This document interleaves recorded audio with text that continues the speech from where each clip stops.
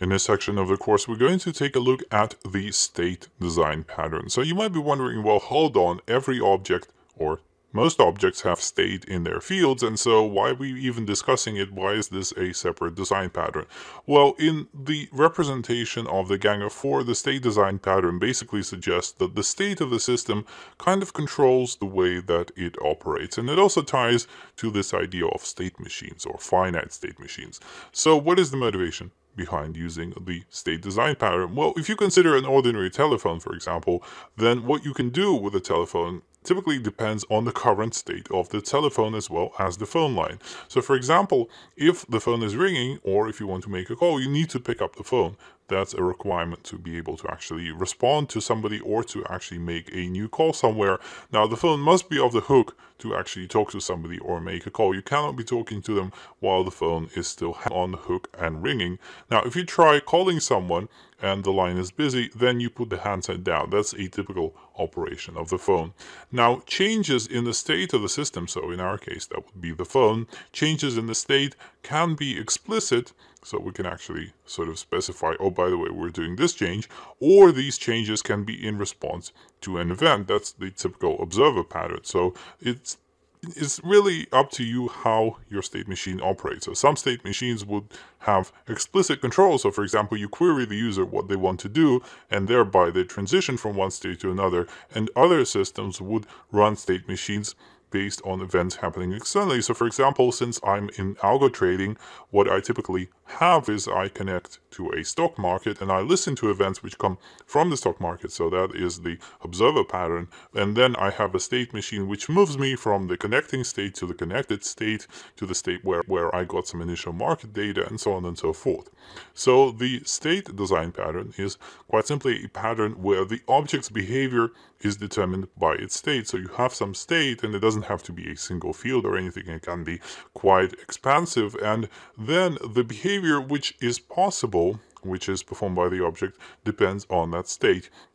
Now, there is also this paradigm of an object transitioning from one state to another. So, for example, the phone can move from the off-hook stage to, let's say, dialing stage, for example. And this happens to be called a transition. So you transition from one state to another, and sometimes these transitions are triggered by some event. So we have this idea of a trigger as an event which causes a transition from one state to another.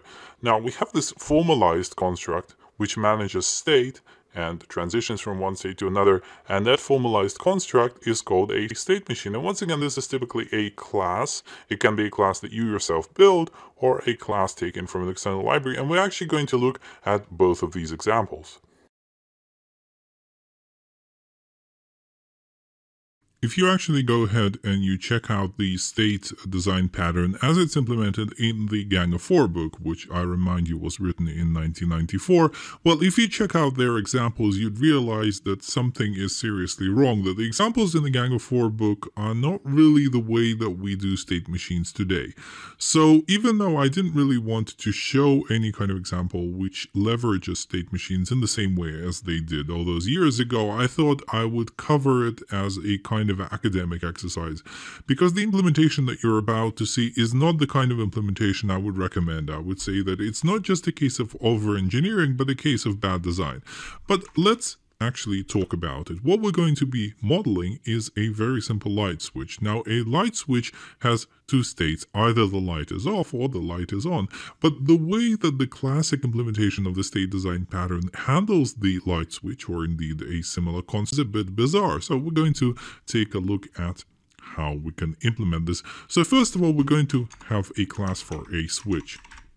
So a switch is going to have a bunch of methods for switching the light on and switching the light off, but the interaction with the state is going to be very specific, because in the classic implementation of the state design pattern, each state is a class. It's not just an enum member or some numeric constant. It's actually a heavyweight class, not something that I would recommend doing ever, even if you're in a situation where your states have to have lots of special behaviors. This is not where you put them. But let me show you how this can be implemented. So typically what you would do is you would have some sort of base class, maybe some abstract base class called state, And this class would have virtual methods for performing the operations which kind of transition you from one state to another. So you would have, let's say, a virtual method for turning the light on, and similarly you would have a virtual method for turning the light off. Okay, so these two methods are going to somehow switch the lights, but in actual fact the implementation of both on and off is also very weird. I don't even want to fill it in right now because you're gonna find everything to be a bit confusing. So what we're going to do is we're going to inherit from this abstract state class, and we're going to define our two states. So we have the on state when the light is on, and we have the off state when the light is off. So let's have a class called on state. So this is going to inherit from state, and we'll have a constructor. We'll have a constructor. Now, in the constructor, the assumption is that when you call the constructor, when you create the on state, you are, let's say, you're kind of entering that state, and there, by the time you are at this particular point in code, the light gets turned on. So that's what we're going to write here. Light turned on. Okay, so this is probably the end of the kind of obvious stuff related to the classic implementation of the pattern, because now we're going to see complications. Now we're going to see a kind of bidirectional relationship between the switch, which is our control element, which allows us to switch from one state to another, and the actual states, which also, bizarrely enough, have their own on and off methods. So let me show you how this can work. So inside the switch class, we're actually going to have a variable. It can be a field or a public property, which is going to store an instance of the current state. So public state state equals, and we start with the off state, by the way. And I have constructed the off state, so let me just do it quickly here. So we'll have an off state, which is also going to inherit from state. And let me define the constructor similar to the way we've done here. So here I'm going to say light turned off. Okay, so coming back down here, what we know is that the switch starts in the off state. You'll notice that there is a bit of polymorphism here. So the off state inherits from state, so the type of variable here is state. And as you may have guessed, at some point the state variable gets replaced. So we replace it with an on state if we switch the light on. And then our light switch has the on and off methods. So we'll have public void on and public void off. Now, what happens in the classic implementation of the state design pattern is that you tell the state to switch itself from one state to another. And what I just said is, it sounds stupid, and it actually is stupid, but let me show you how this can work anyway. So we take the current state. Now remember, this is a polymorphic call because the state class is abstract, so these are virtual members. You might be calling them in the on state, you might be calling them in the off state. You don't really know. So you say state.on and you pass the switch. So once again, if you are experienced in object-oriented design, this might be a code smell for you. Like, why are we passing the control element into the state, which then mutates the control element back? It's a kind of bidirectional thing. And here you would do state.off, once again passing this. Okay, so as you can see, there are parameters here, and we need to add them. So here in the base abstract class, we pass the switch. Switch as W here, and switch as W here. Now, what happens inside the default implementations, because remember, this is a base class, what happens inside the default implementations is even more weird. Because what we're going to do here is we're going to say that light is already on. And similarly here, we say that light is already off. So it's probably hard for you to understand why exactly we're doing this. You'll only see everything once we get the full picture. And the full picture we're going to get in just a moment, because for the on state, it doesn't make any sense for the on state to switch itself on, because it's already on. So the only thing you would implement here is you would override the off method. Override the off method, and this is where you can say, for example, that we are turning the light off, and we can actually turn the light off. Now the way this is done is by taking the switch that got passed in, SW, taking its state property or field and setting it to a new off state. And we can now do a symmetric operation inside the off state. So here we would override the on method. Here we would say turning light on, and we would say that sw.state equals on state, a new on state, like so. All right, so this is our setup, and if you are confused by the setup, that's no problem. It completely makes sense for you to be confused by this because it's far from intuitive. But let me finish off the demo first of all. So we make a light switch. Var ls equals new switch. We can turn the light on. We can turn the light off. And we can turn the light off again. Off again. So the light is already off, but we're allowed to turn it off once again. Okay, so how would this work? Let's try tracing our steps as we call something. So we take a light switch and we call the on method on it. So we call the on method on this whole thing, and let's see where we end up. So we end up in the on method here. What we do is we take the current state as it is, and we tell the current state that we want to perform a transition from whatever state we're in, can be virtually anything, to the on state. So following this, we end up in the abstract base class on, and of course this would have some implementation. So if we're starting out with the off state, then on will be called in the off state. So we come back here. Everything is okay.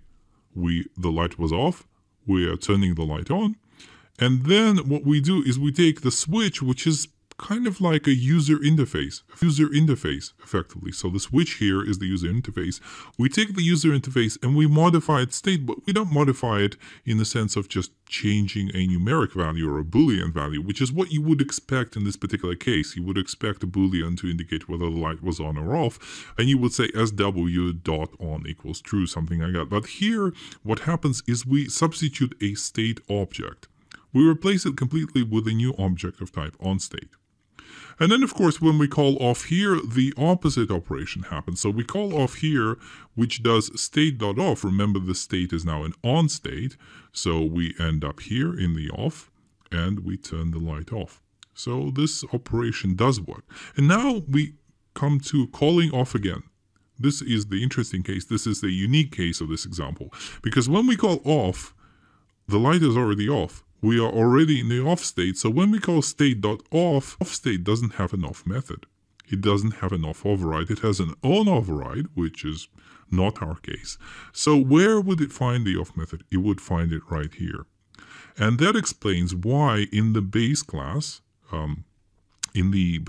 right here, rather, why you would actually have the on method telling you that the light is already on, and the off method telling you the light is already off. Because if you're in here, or if you're in here, you're trying to repeat a state that you're already in. You are cycling the state. You're not moving to a different state. You're trying to get into the same state once again, which is why we don't do the overrides. And so these methods actually get called. Now let's run the entire example. Let's just run it and let's see what we get. Okay. So as you can see, initially light turned off, then we are turning the light on and the light is turned on. We're turning the light off, the light is turned on. We're turning the light off, the light is turned off. And then we are trying to turn the light off again, but the light is already off. So that is our scenario. So I'm including the scenario here for completeness. This is not the way that we build state machines nowadays. And in actual fact, if you didn't do any analysis on this entire demo, you wouldn't know what's going on here. Because the whole implementation is very unintuitive.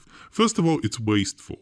You don't really need to have every state modeled by a class, unless you really want to, unless there is a lot of logic that has to go into the state. But typically, the logic goes not into the states, but into the transitions between the different states.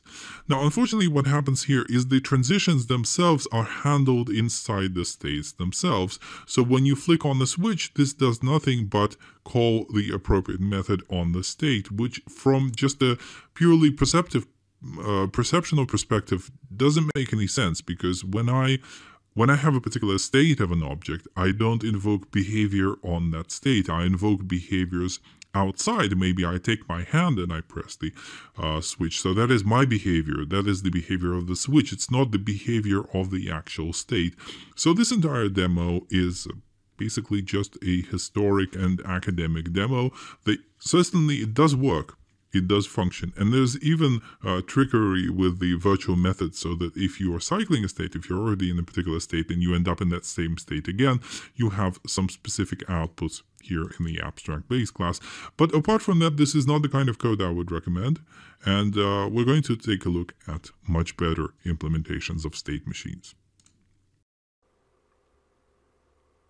Typically, state machines are constructed using appropriate state machine libraries, but we're going to look at how to implement one yourself. So we are not going to use any external library. We'll just have a bunch of states and then a bunch of transitions between those states. We're going to orchestrate the entire state machine. So what I'm going to emulate is a phone call. You pick up the phone and you dial a number, and you can be talking to somebody or you can be put on hold, something like that. So for this system to work, we need two things. We need a set of states, such as the phone being off the hook or connecting or being placed on hold, and also a bunch of triggers. Now, triggers are simply events that happen in the system, like, for example, when you dial a call. You dial a call, and so you transition from the phone simply being off the hook to the phone actually connecting to whoever you just dialed. So we're going to implement all of this, and we'll begin by implementing the states. So I'm going to have an enum called state, and we're going to have 4 states. We're going to have off the hook. We're going to have a state for connecting, another state for connected, and another state for on hold. In addition, we're going to have a bunch of transitions between those states. So we're going to have transitions such as call dialed. We'll have hung up. We'll have call connected, placed on hold, maybe taken off hold, and left message if you leave a message on somebody's answering machine. Okay, so this is how we implement the state as well as the triggers. So these are going to be part of the trigger enum, and now we're going to string this all together. Now, as you may have guessed, what happens is you transition from one state to another using these triggers. So we're going to make a dictionary, which is going to store all of the transition information. So private static dictionary. So we're going to transition from a state to a set of possible states dependent upon their trigger. So here I'm going to make a list of pairs of trigger and state, like so. And this is all going to be called rules. So that's going to be a new, this big massive dictionary, and I'm going to initialize it in place as well. Okay, so let me just explain once again what's going on. You're in a particular state, and for that particular state, what you can do is you can get a list of all the states you can transition to, together with the triggers which are required to transition to that particular state. So for example, if you're in the off-hook state, what you can do is you can transition to the connecting state as you dial a number and actually try to connect to somebody. So here we define a list of possible trigger and state pairs, and there's only one in this case, and this is where you dial a call. So call dialed, and what happens as you dial the call is you're now in the connecting state. So this is how you define the state machine, and you're going to have more of these definitions. I'm just going to paste a few of them in because, well, we don't have time to type them all in. So here are a few more. Like if you're connecting, then you can transition to an off-hook state if you hang up, and you can transition to a connected state if the call is in fact connected. So we have a bunch of these rules, and now we can orchestrate the state machine, so we can actually run the state machine and see how it works. So we're going to begin with an initial state, var state equals state.offhook, and from then on we're going to make an infinite loop. So I'm going to have this, and there is no terminating condition in my state machine. There is no condition where you actually hang the phone back on the hook. So we're going to have this infinite loop, and first of all, we're going to specify what state we are actually in right now. So I'm going to write line, and I'm just going to say the phone is currently, and then specify the state, and then we're going to give the user an option to select a particular trigger. So I'm going to write line select a trigger, There we go. And then, of course, we're going to have some sort of for each iterating all of the possible transitions which can happen from the current state. And that's essentially accessing the dictionary by key and getting the list of possible states. So it's rather easy to do. So we're going to say for each, and we're going to go through all of the rules. Sorry, that should be in here. We're going to go through all the rules at the current state. And here I'm just going to call this var x for now. But of course, we also might want to show the index. So let's actually convert it to some sort of for, and going to get rid of this for now. So we're going to have an ordinary for loop, and then I only want the transition. I don't want to tell the user what state they're going to transition to offer the set of transitions. So we're going to say var t and then ignore the state equals rules at state at index I. So this way you get the actual transition, and then we can write line the transition. So we can write line, for example, that we have the index, which is I dot, and then the actual transition. So this is the set of transitions you have, and you get to pick one of them. So we capture the input. We say int input equals int.parse console.read line. I'm not doing any error checking here, but time is short, and then I will get the state that we can transition to. So var underscore s equals rules at state at input. So we got the input from 0 to however many transitions are possible, and we get the state for this transition, and we set the current state to the state that we got. And this is an infinite loop, so let's actually run this and let's see how the whole thing works. Alright, so the phone is currently off the hook, and I get to select a trigger. There's only one trigger right now. We can dial a call. So I select 0, and then the phone is currently connecting, and maybe the call did get connected, in which case we take a 1, and the phone is currently connected, so we can either leave a message, or we can hang up, or we can be placed on hold. So if we are placed on hold, then the phone is currently on hold, and we get to select a new trigger, like the phone may be taken off hold, and then of course what I can do is I can leave a message, and then the phone is off the hook again. So I left a message, and now once again I'm back to the starting state, and I can dial a new call if I want to. So this is how you can implement a very simple state machine without using any external libraries, just by making a dictionary with a list of all the possible transitions, and then orchestrating the whole thing so that you transition from one state to another. Alright, so what we're going to take a look at now is a much simpler way of defining state machines that doesn't involve a centralized location where you define the transitions between different states. So we looked at a way of defining transitions in a single dictionary, which kind of defines all the starting states, the triggers, as well as where you end up with, but you can avoid that completely. So we're going to look at a simpler scenario. We're going to model a combination lock, and that combination lock is going to be in one of 3 different states. So we're going to have a state locked, that's when the combination lock is actually locked. We're going to have the state fail, that's when you enter an incorrect code, and so we should print fail on the screen. And then the unlocked state, that's where you enter the correct code and the combination lock is actually open.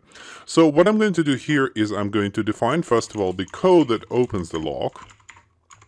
I'm also going to define the initial state. So let's call this state locked, and then I'm going to define the entry. Now the entry is going to be a sequence of digits that the user has tried to enter as they are actually opening the lock. So I'm going to have a string builder modeling this particular thing. So we're going to have a string builder like so. And then what I'm going to do is I'm going to build a state machine, but I'm going to do it differently. I'm going to make an infinite loop. So it's going to be a while true. And inside that loop, I'll have a switch on the state. So we're going to handle each one of the states right inside this loop. So I'll generate the different labels here. Now we don't really need the argument out of range exception because we know we are limited by the 3 possible states defined here. And so let's actually implement them. I'm going to begin by implementing the failed state. That's when you enter an incorrect code, and so the lock tells you that you have failed, but maybe the lock allows you to type in stuff once again. So let's actually first of all the word failed. I'm going to make the word erase whatever the user has actually entered. So I'm going to say console.cursor left equals 0 here. So I'm going to go back to the start of the line, and then I'm going to overwrite the word failed over the actual digits that the user tried to enter. I'll clear the entry, So that's the entry that the user has been accumulating, the digits that were meant to open the code. And then I will set the state to state.locked. Okay, so after this, what happens is if you fail to enter the correct code, what happens is that we print failed, but then we clear the entry and set the state back to locked so you can try entering the code again. And this is the place where you would, for example, count the number of failed attempts and then correct them somehow. So, in addition to this, let's implement the unlocked state. That's the good one.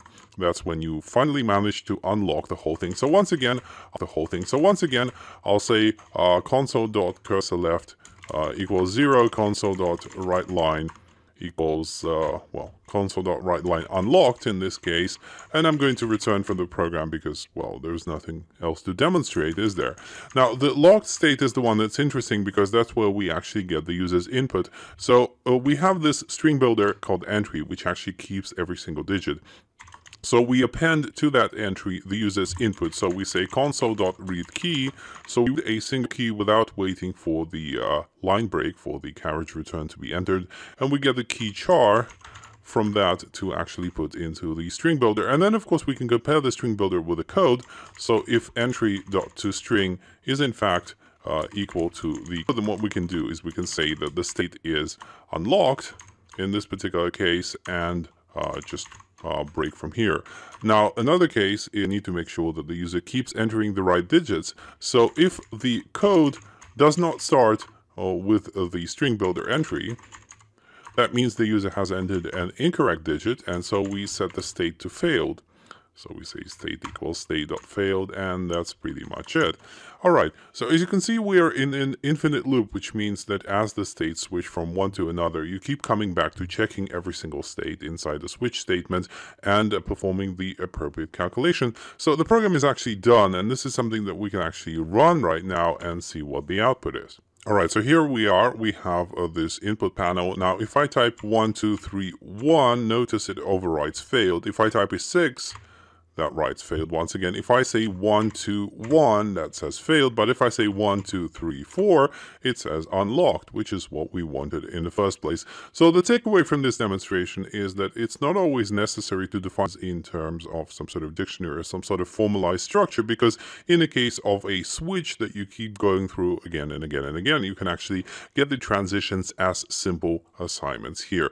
Now, another thing that you can do, in addition to having an infinite loop like this, is you can actually jump from one case of the switch to another case of the switch. And this is also very interesting because essentially what you can do at any location, like for example here the state is failed, and let's imagine there is no infinite loop. What you can do now is you can say something like the following. So instead of doing this, for example, you could say go to case state.failed, because guess what? C# allows you to jump from one switch case to another, and thereby you can orchestrate the entire state machine as a set of transitions from one switch case to another switch case, which is also very possible. Of course, it involves the use of the evil goto keyword, but I don't mind. I think that in this particular case, it might be warranted. And the upside of this implementation, as opposed to having a dictionary full of transitions, is you can do other things besides, and everything is kind of human readable. You have your case, the case is indented by two spaces, as you can see here,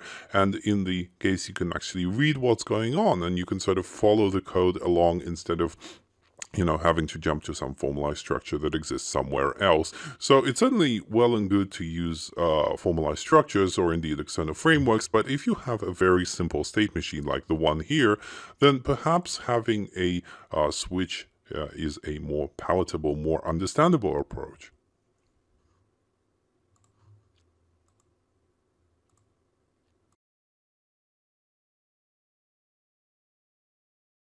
In the previous lecture, we looked at a rather clumsy way of setting up an infinite loop with a switch inside it. But even though that approach is probably not a good approach, there is a good approach which actually uses the switch expression, not switch statement, switch expression. That's an important distinction. And it uses a switch expression in order to informally define a state machine. So let's imagine that you are in to treasure hunting and you find a chest. That chest can be locked or unlocked, and you can perform certain actions on the chest. So the states that the chest can be in are as follows. The chest can be open, the chest can be closed, and the chest can also be locked. Locked implies, of course, that the chest is closed, but it's also locked, which means you have to have a key. Now what we can do is we can define the kind of actions that we can perform on the chest. So we can open the chest and we can close the chest. And now what we can do is we can use the switch expressions syntax, which is available from C# 8 onwards, to basically just define a method which defines all the transitions using the switch expression syntax. So in case you're not familiar with how it looks, let me show you. So we're going to have a static method which returns the state of the chest after some transition. So we're going to manipulate the chest. And when we manipulate the chest, we need to know about the current state of the chest. We also need to know about the kind of action that we want to perform on the chest. And finally, let's suppose we have an additional boolean indicating whether or not we have the key to the chest. Have key. Like so. Okay, now since this is a switch expression and not just using a switch statement, what you'll see is instead of using curly braces as you would in an ordinary method, this is an expression. So we're going to use which means there is an arrow here, just as we have arrows for expression methods and expression properties and all that sort of thing. So it's basically a simplification. Now what we do here is we do a switch, but we do a different switch. We don't say switch whatever. Instead, we take all the arguments that we want to pattern match against, and then we perform the switch. So we want to pattern match against all the three arguments. So we want to take a look at chest, action, and have key. And here we write the switch keyword after we specify what we actually want to investigate. And here comes the curly brace. So now our formatting is a little bit broken. That's not my fault. But what we're going to do is we're going to take a look at different sets of values. And for each set of values, we're going to define which state we are transitioning to. So let's suppose that the chest is locked. The chest is locked to, let's say, open the chest. Now, opening the chest when it's locked is only possible if you have the key. So if you have the key, if this value is true, then we are in fact unlocking the chest and the resulting state is open. There we go. So this is a nice condition. Now imagine the chest is closed, just closed, not locked, and you want to open it. So here you would say action.open. Now in this case, it doesn't really matter whether or not you have the key because the chest is closed, it's not locked. So here we put an underscore because we don't really care. And the chest is going to be open anyway. Okay, so let's take a look at a situation where the chest is open and we want to close it. Now there are actually two cases. If you have the key, then the chest goes into a locked state because you've locked it with the key. But if you don't have the key, if the value here is false, then it simply becomes closed. So here is our state machine. The only thing that's missing is some sort of default case. Now, why would you want the default case? Aren't we covering all the cases here already? Well, not really. Imagine if the state is open and somebody wants to open it. In this case, nothing should change. Nothing should happen here. So there's going to be an additional underscore case, the kind of default case or catch-all case, where we simply return the current state. So we transition from the current state to the current state. Basically, nothing happens here.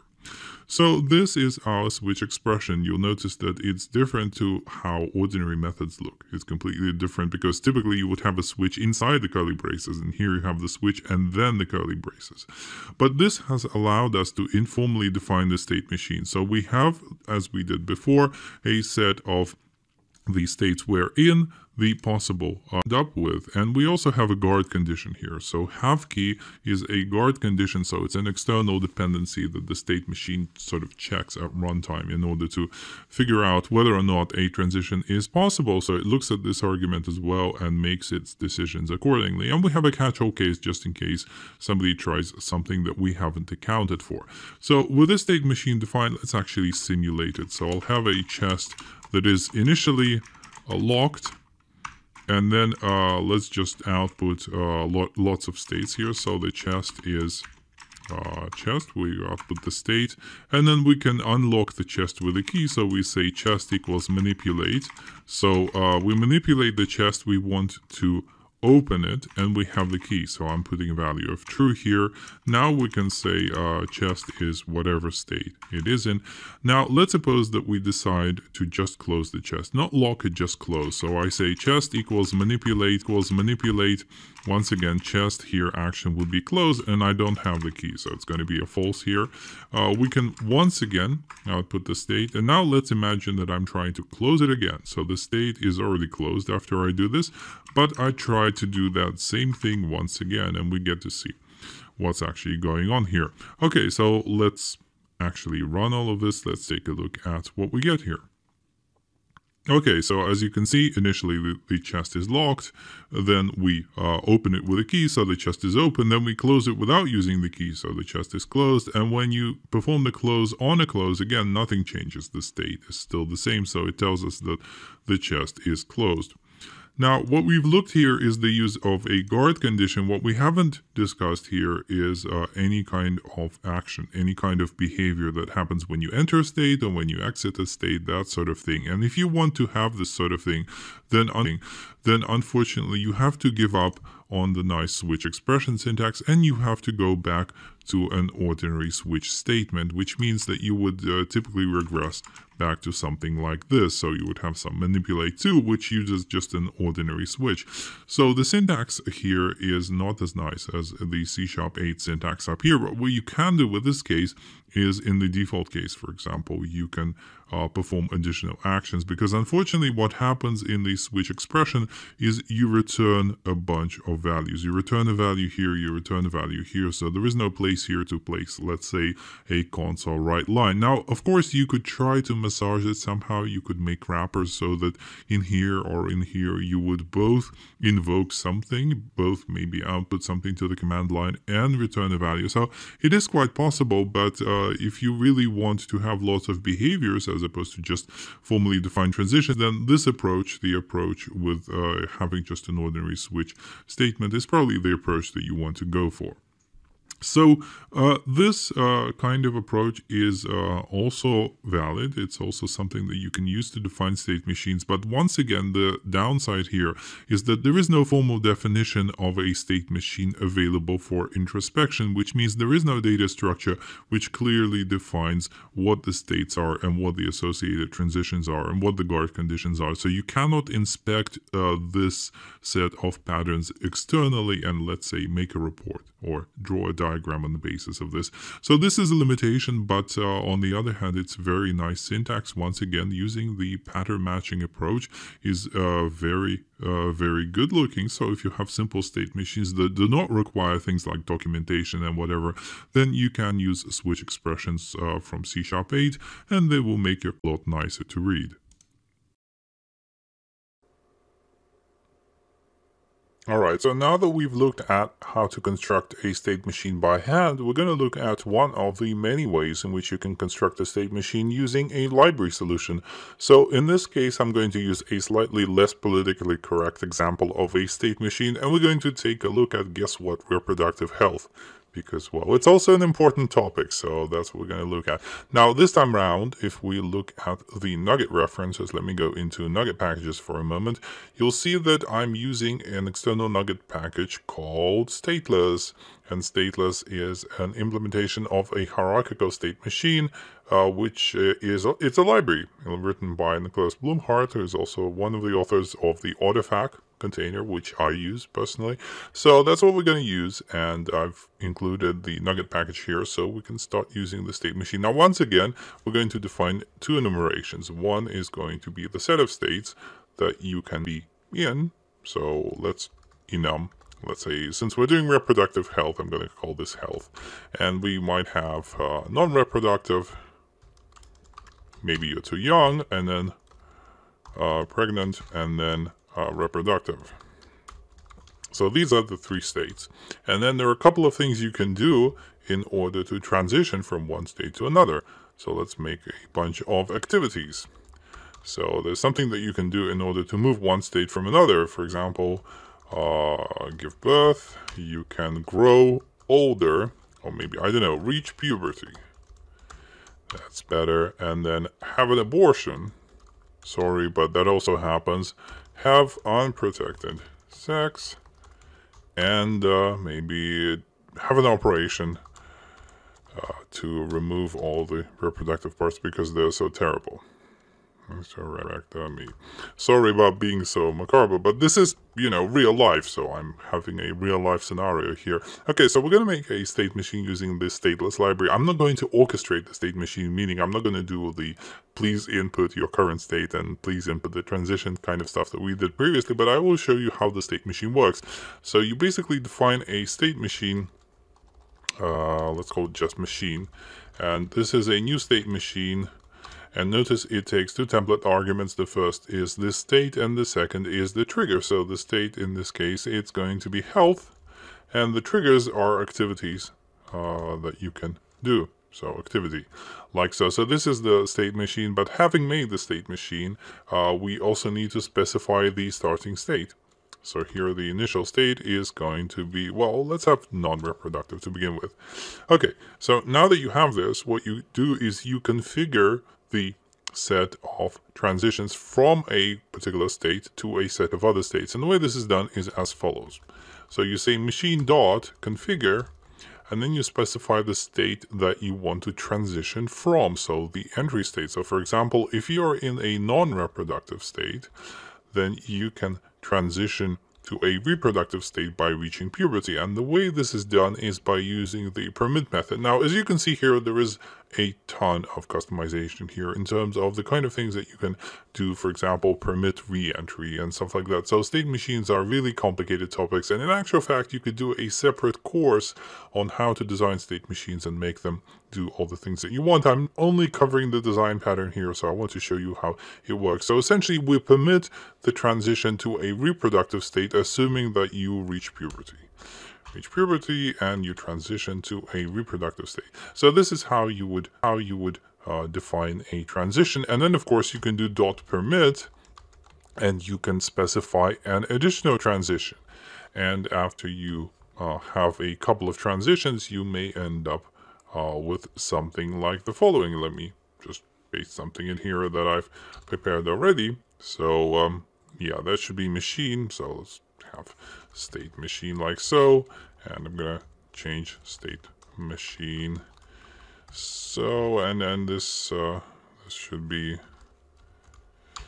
slightly less ambiguous. Okay, so what do we have here? Well, most of these are just permit, but some of these are conditional. Like for example, permit if means that you can transition from whatever state you were, reproductive, to a pregnant state if you have unprotected sex, but the condition is that your parents are not watching. They'll probably tell you to use protection.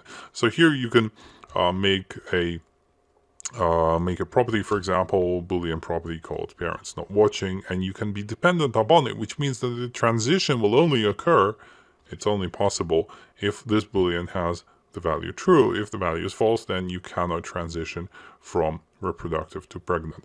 So this is once again a small overview of how this is done in the real world. So you probably don't want to write your own dictionary. You probably want to use an external library of some kind, and certainly Microsoft has some libraries. Microsoft has this thing called Workflow Foundation, which is a bit over-engineered. I like the stateless library, so this is a small example of how you use it.